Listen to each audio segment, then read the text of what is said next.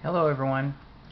Well, I got something that I didn't expect I'd be getting, but something that I've wanted for a while. This is the case that it comes in. You can see me back there. Hi. It's a really nice case. And let's see here if we can get this focus in. Yes, this is a prop replica, number 405 of 1500. And what is it a prop replica of? Well, it's a replica of the so-called Dustbuster phaser from seasons 1 and 2 of Star Trek The Next Generation. This is from Factory Entertainment, and it's, I guess, a 1-to-1 scale replica of the Dustbuster phaser, and named as such by the members of the production because it looks like the old vacuum cleaners, the handheld vacuum cleaners from the 80s. I remember when they came out, and my family actually had one. My dad did. So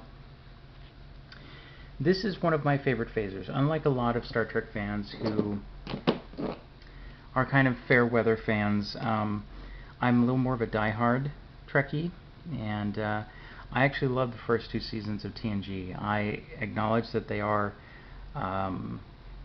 more awkward than seasons 3 through 7, but I still love them. And I had a replica of this a long time ago, and unfortunately it got lost in my breakup, and I haven't yet bought another one. Well, when I heard that this replica was coming out, I went, wow, I'd really love to have one of those. So I saved up my pennies, and yeah, here it is. And I've never owned one of these kind of high-end replicas before, and I've always wanted to. So the fact that this was my first is kind of fun. So let's take a look at it here. When you first get it, you'll need to see if I can do it. Let me see if it's easier from the other end. And this is die-cast metal, by the way. It's metal, so it's pretty substantial. It's not one of these things where, you know, if you drop it, it's going to break into a million pieces. It probably won't be good for the electronics, but and what's cool about this is that it has a couple of little button type things which fit into here. But as you can see, taking it in and out will scrape the paint. So there's an on and off switch. When you first get it, you'll want to switch it on.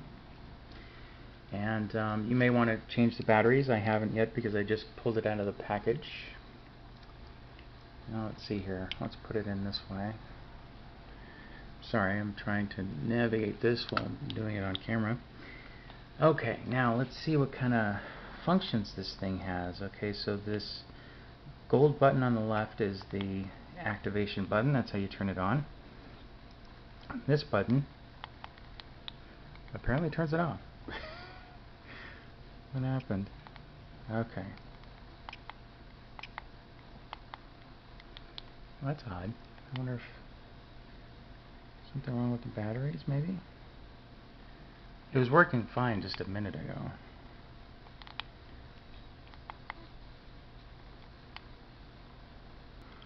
Okay, here we are for round 2. Let's hope it works this time.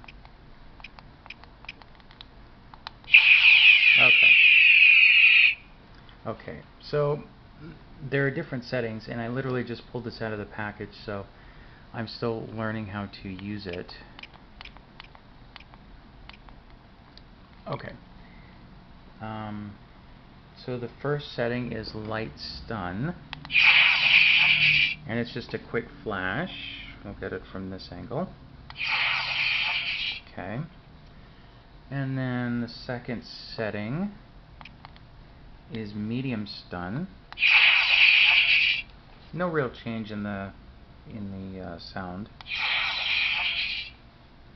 Well, maybe it's a little bit longer on that one.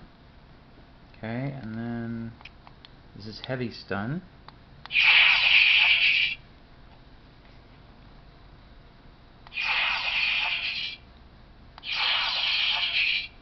Very cool.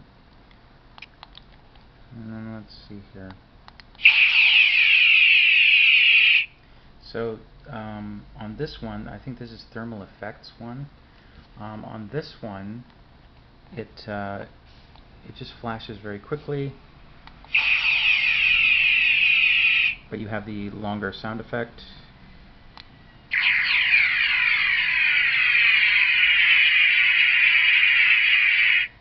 Okay, so some of these settings, like thermal effects 1, here let me show you these are the instructions which tell you how to operate it. So thermal effects 1,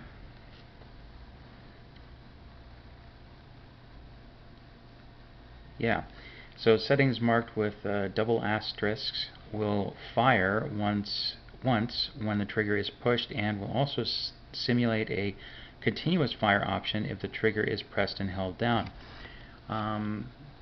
Yeah, so everything after thermal effects 1 will do that, and I love that. I think that's so cool.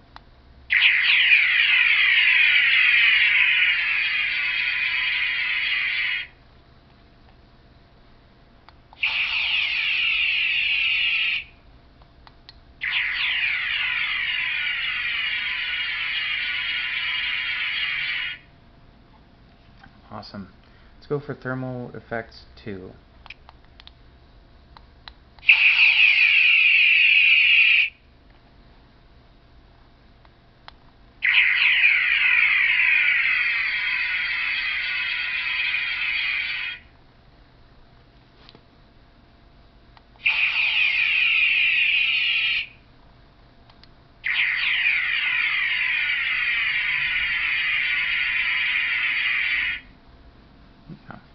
And now let's go for disrupt A.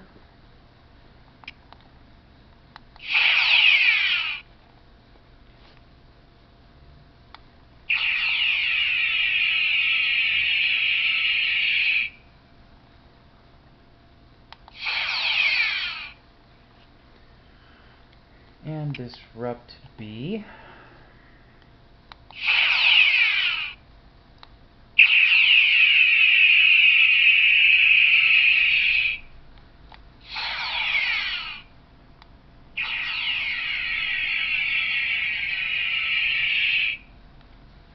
And then let's do number 8, setting 8, which is disintegrate.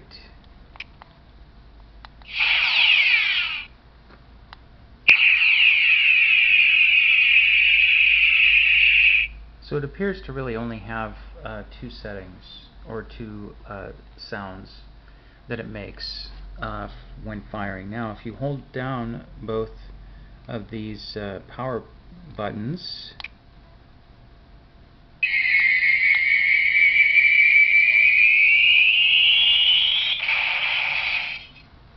that's pretty cool. Let's see here. Let's do that again, just so you guys can see it. And it turns the unit off.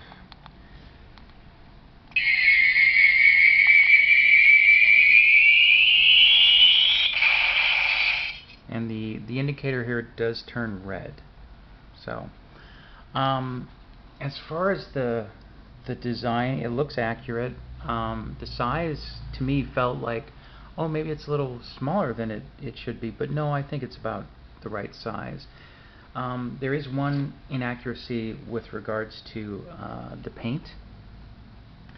So the Dustbuster phasers, they were, I think, a dove gray color, and they had a splatter pattern, a silver splatter pattern all over them, which this one does not have. And of course, that splatter pattern was something that was very popular for a very short period of time.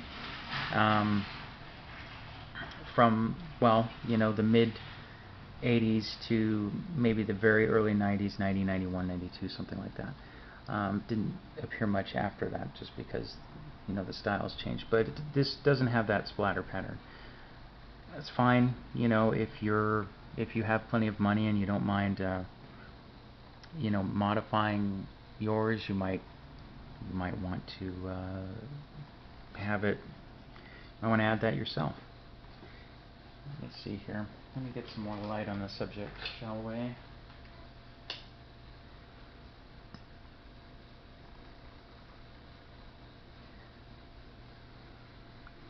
And it's very high quality.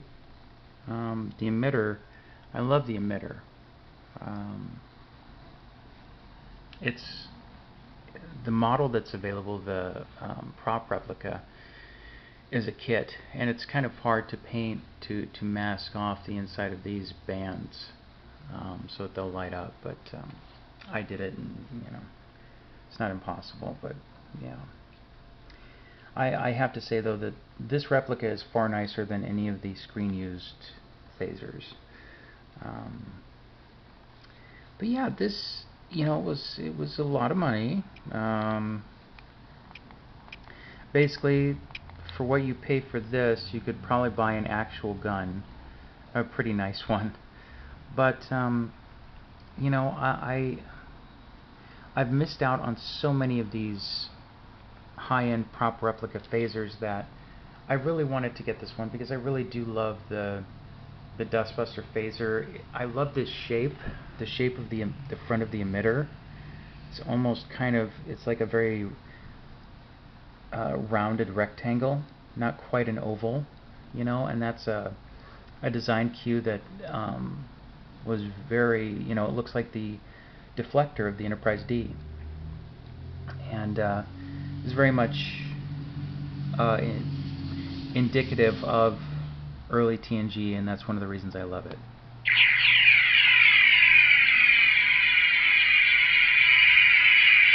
And you know, it makes sounds and lights up and stuff. Some people might take theirs and just put it on a shelf and leave it there, and you know, take the batteries out, and they'll be content with that. Me, I like to handle my props, and I like to play around with them. I figure if the thing makes light, you know, has lights and sounds, why not really just enjoy that and have fun with it, you know? But yeah, it's very well done. This is extremely glossy, and this whole front emitter is plastic, which one would expect, because you know, it has to be translucent. But yeah, it's nice, and I think this is, you see a little light leak there, but that's okay. I believe this is the Season 2 version, because it has this lip here, this kind of rounded corner around here. The Season 1 version, I think, just went directly straight into the Dustbuster, and it wasn't as blended. But yeah, this is wonderful, and I love it. I'm going to be binging. I've been holding off watching TNG, waiting for this to arrive. So now I'm going to go and binge me some TNG and love it, and have fun with the phaser, and you know, shoot the bad guys on the screen with it. Anyway, that's my review of the Factory Entertainment. That is Factory Entertainment. Yeah, Factory Entertainment. They're actually sponsoring this video. No, not really.